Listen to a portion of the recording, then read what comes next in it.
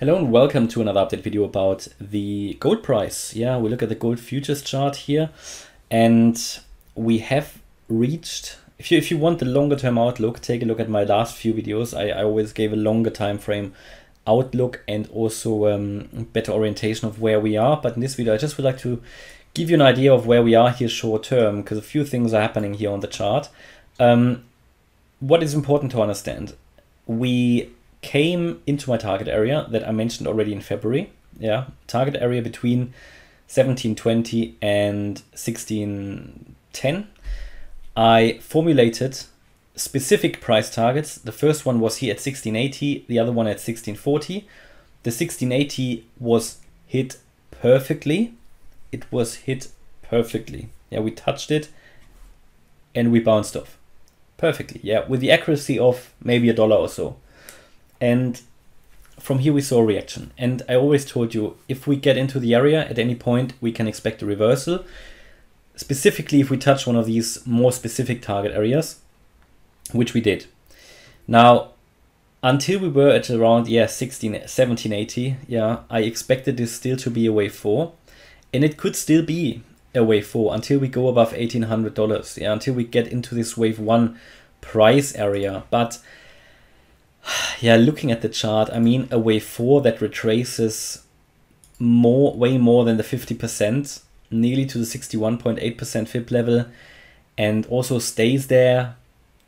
Yeah, I made the decision to make now the bullish scenario my primary expectation.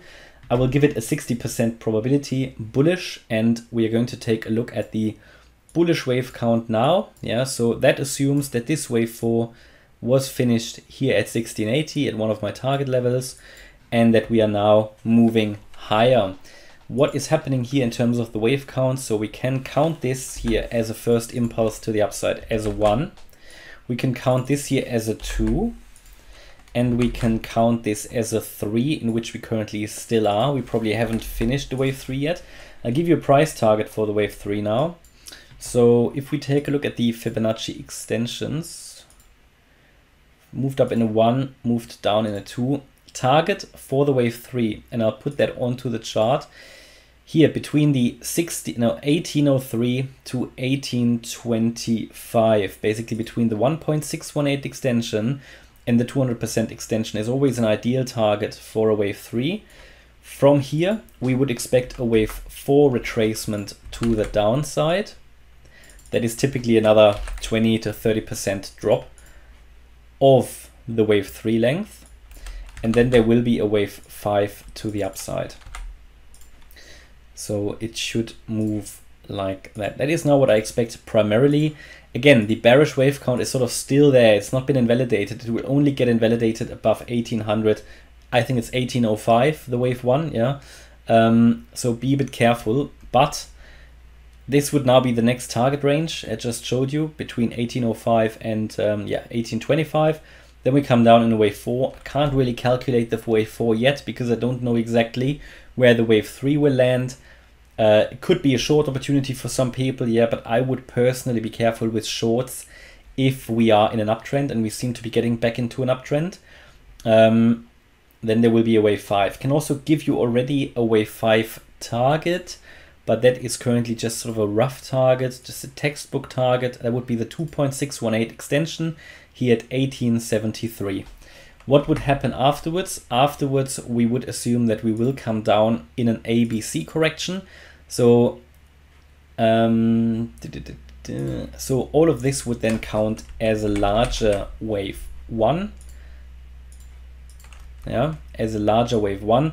And we would then come down here once more in a larger wave 2. In an ABC pattern, that would probably be the most likely one. ABC, a 3-wave move like that. And that would then be another entry point. Yeah, for anybody who sort of missed it. That could be another entry point. And from here then we should move more significantly then up in a wave 3.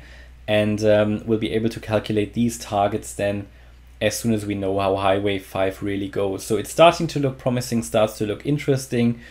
No significant weakness in the chart. What will be the next resistance levels? Well, as I said here, the 1805 level That is the wave 1 low that was here.